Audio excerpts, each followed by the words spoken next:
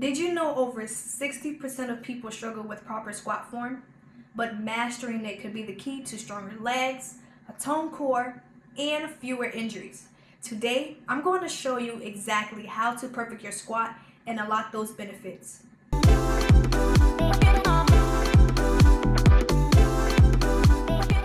What's up everybody, and welcome back to my channel. I'm Anastasia, and in today's video I'm going to break down the perfect squat. Squats are the most effective full body exercise, but they're also the most commonly performed wrong.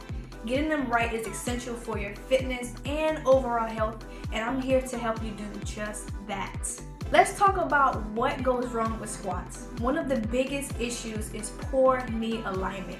Many people let their knees cave in or extend too far forward, which puts unnecessary strain on the joints.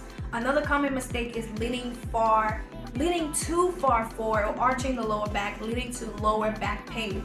And finally, improper foot placement can throw off your balance and limit your range of motion. These mistakes not only make your squats less effective, but they also increase the risk of injury. Now let's fix that with these 5 easy steps to a perfect squat. Step 1, start by standing with your feet shoulder width apart and toes slightly turned out. Step 2, keep your chest up and engage your core to avoid leaning forward. Step 3, lower yourself by pushing your hips back. Just as if you were sitting in a chair, keep your knees bent behind your toes. Step 4, go down until your thighs are parallel to the floor, keeping your weight in your heels.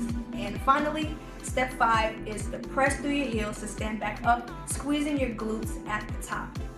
Remember, form is everything. Focus on control movement over speed to maximize results. So to recap, feet shoulder width apart, chest up, core engage, hips back, knees behind your toes, thigh parallel, weight in your heels, and press up and squeeze those glutes. With a little practice and focus on form, you'll be nailing the perfect squat in no time. I would love to hear how your squat practice is going. Drop a comment below with your experience, and do not forget to check out my other fitness videos for more tips on improving your workouts. See you next time.